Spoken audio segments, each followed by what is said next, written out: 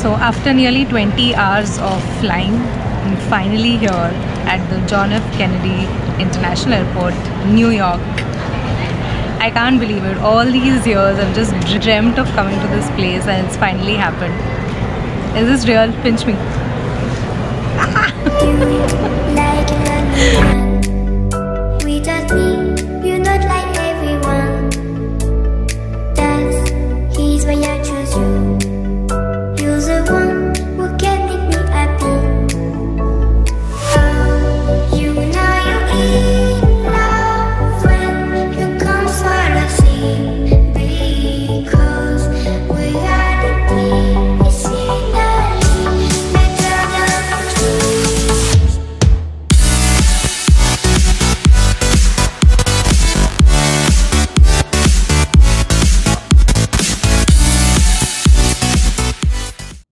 So like me, if you are coming to the US for the first time, you might want to know what exactly happens once you land, what are the formalities at immigration and customs, and what are the steps that you need to follow. So this is what I'm going to tell you in this video. So step 1, as soon as you get out of the aircraft, you go into the line for immigration. There are 2 separate lines, one for US citizens and one for the non-US citizens, and you basically go and join this line. And this line ultimately takes you to the immigration officer. So step 2 comes when you are standing in this line for immigration. So you will come across a kiosk, and at this kiosk you need to scan your passport, enter your visa details, give some declarations about how much money you're carrying, what food items you're carrying, and get a printout of a receipt. And this receipt is important, and this is what you need to show to the immigration officer along with your passport. Now there are 2 scenarios which can happen when you get this receipt.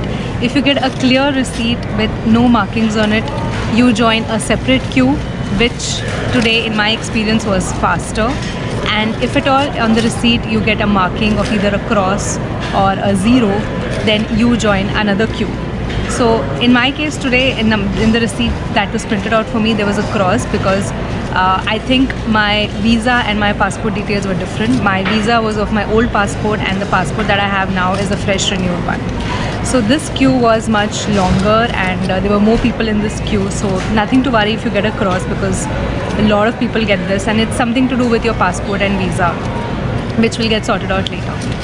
So this is step 2. Once you complete this, you join back the queue and you wait till you reach the immigration officer. So once you reach the immigration officer, this is what happens.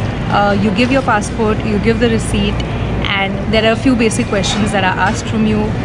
He will ask you what is the purpose of your visit, where are you planning to stay, how many days you're planning to stay, and when you're going back.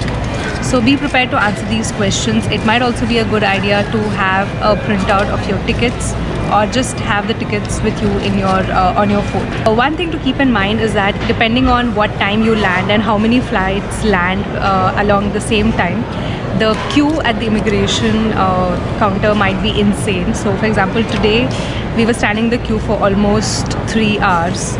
So the queue can be as long as this. So make sure that you use the washroom, you have a water bottle with you, and that you're not too hungry. So make sure that you eat something and be prepared to stand for a longer period of time. So once you're done with immigration, the next part comes the customs and the declaration. So with regard to the food items, there are certain rules. You cannot carry some food products like fruits, fresh fruits, vegetables, dairy, meat products. So make sure that you're not carrying any of this with you, and in case you are, you need to declare that and pass through the customs. So again, customs varies. Sometimes they do check your bags, and if you're carrying food items, you need to show them what you're carrying. Sometimes they don't, like today they didn't check.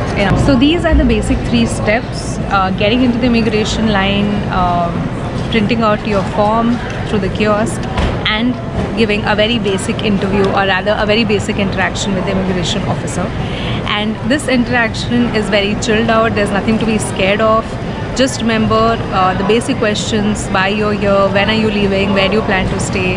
And they were pretty friendly with us. In fact, he was more than friendly. Today he kept telling us you can stay for 6 months if you want, why are you going back so soon, and all that. So it's a pretty chilled out interaction. As long as you have everything in order, there is nothing that you need to worry about. This is what happens once you land in the United States of America. I hope this helps you out. If you're wondering how do I get a visa to come here, and if you're planning to come as a tourist or for a short business visit, it's the B1, B2 visa. And I actually have an entire playlist dedicated to this visa, right from the documentation to the interview. So I'm going to leave a link for that above and in the description box. Make sure you check it out. And for a more detailed preparation, you can also book a one-to-one session with me. You will also find the link for that in the description box. So we are finally on the other side, finally officially in the United States, in New York. And now we're going to grab our bags, catch the metro train and reach our friend's place. So signing off for now. You can, and if you're wondering how to use the subway here and how to get from the airport to the city without spending hundreds of dollars, watch the next video. Signing off for now. Bye.